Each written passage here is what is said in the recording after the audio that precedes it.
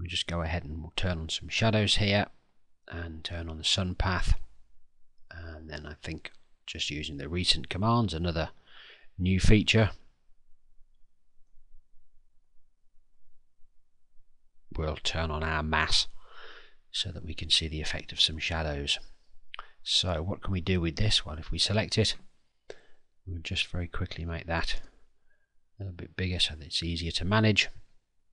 Essentially what we can do with this is to select a date from the nice calendar that comes up.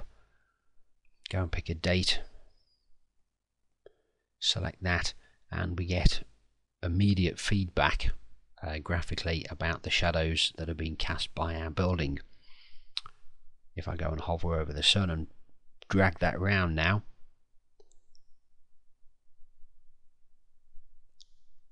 I can pick up different times of the day